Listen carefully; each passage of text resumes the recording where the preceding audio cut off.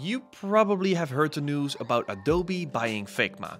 Everyone talked about it, and here we are after a few weeks wondering what's going to happen. And Adobe having two software tools that are competing for the same audience seems like a weird business move. So what are they gonna do? So did they just buy Figma to buy out their biggest competitor? Or are they gonna kill Xd and move on with Figma? First, I didn't think that Adobe would kill their own product, but the more research I've been doing, the more I've been starting to realize that Xd is probably the one that's going to die.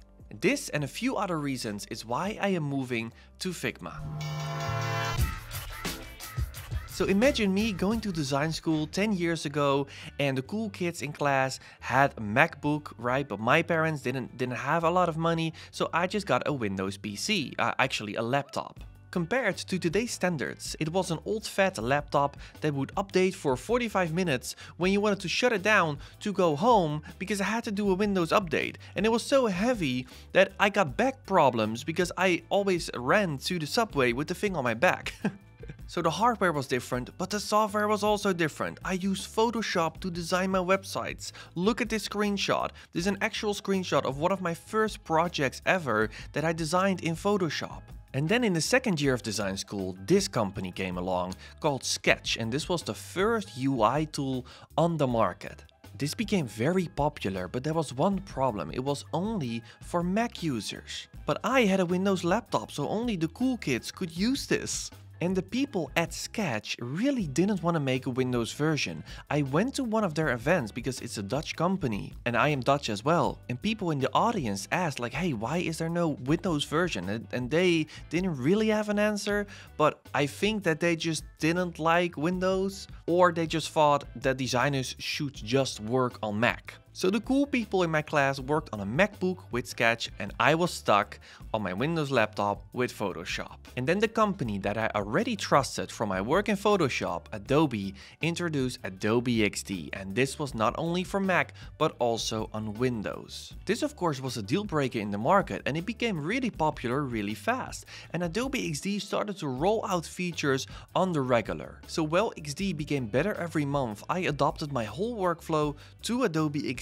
I got rid of Photoshop and it really changed my life. Because of course, in a tool like this, you can move much faster than you could in Photoshop. And then when I started this YouTube channel, I started talking really positively about Adobe Xd. And some of my Xd videos even went viral, especially the one where I talked about the workflow that you should first design in Adobe Xd before you go into a building tool like Elementor. But then, slowly in the background, this new cool tool called Figma started to get more popular. And I was kind of interested, but my whole workflow was in Adobe. I used Adobe Xd, Photoshop, Illustrator, Premiere Pro, After Effects. I was already paying for Adobe, so I was like, well, it's kind of similar. I'm just gonna stick to Xd. So Figma started to grow in popularity slowly over the years, and every time I uploaded an Adobe Xd video, more people started asking like, hey Reno, why don't you use Figma? And of course I understood this question and I was interested in the collaboration tools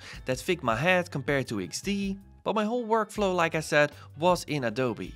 And I also believe that if you want to succeed in business, you have to focus. That's why I don't make videos on all the new trendy page builders, for example, that are in the market. I mean, Elementor does the job still for me, so why do I want to switch? Of course, I'm looking at the others, but I'm not spending a lot of time on it because it's still missing a lot of features for me. And switching to another tool is always a bit of a painful process. You have to learn the new tool, you already have your templates in the old tool, all your settings. And yes, I know that Figma is not that different from Xd, but switching, it takes time, you have to invest some time in it. And then the big bang came and Adobe said like, hey, we are buying Figma. So first I was like, great, I'm already inside of Creative Cloud, I have everything in Adobe, so they're just gonna kill Figma and they're just gonna take all of the features from Figma and put it in Xd. But then Adobe sent an email to all of their customers saying, well, we have been reducing our investment in Xd, we will continue to support it.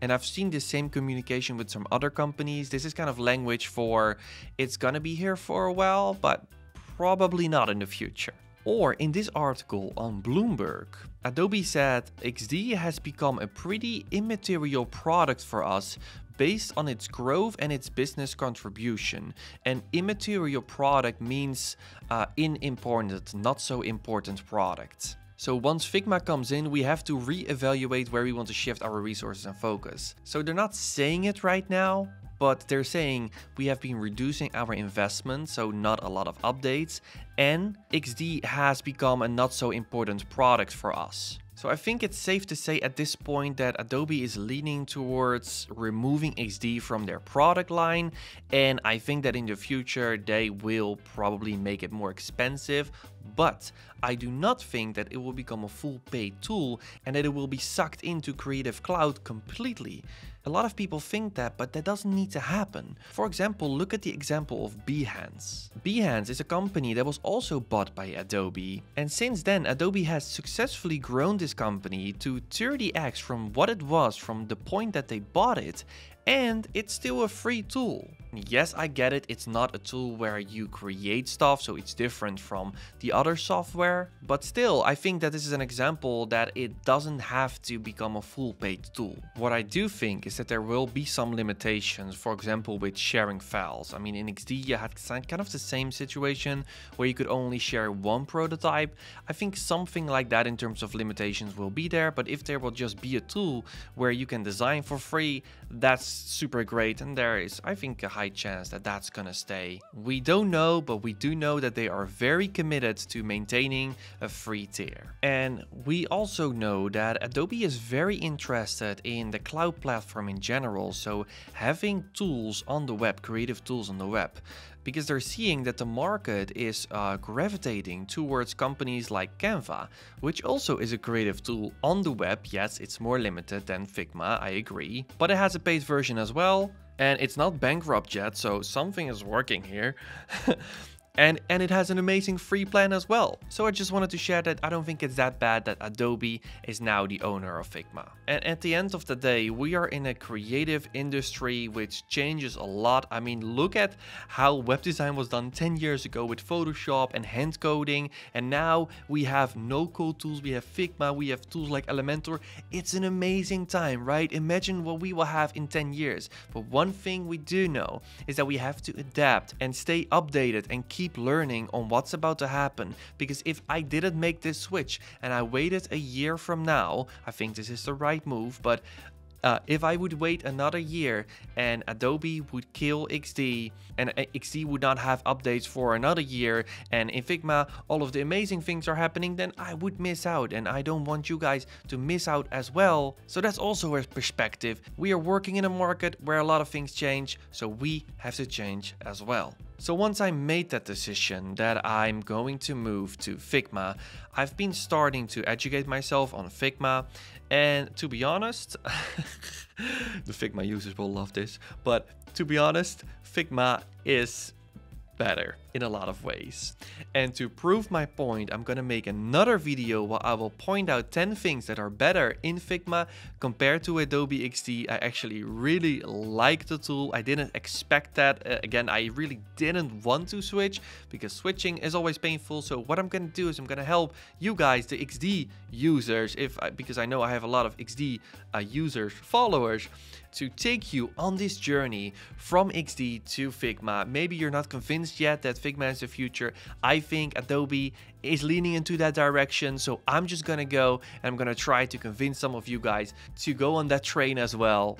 So if you don't want to miss that next video, make sure you subscribe and click on the notification bell so that you will get a notification when that video is up. So all we can do is try to make this transition as smooth and painless as possible. That's what I'm gonna try to do for myself and for you guys with a lot of videos. So I hope that you are a little bit excited, and then hopefully I will see you in the next video on Living with Pixels.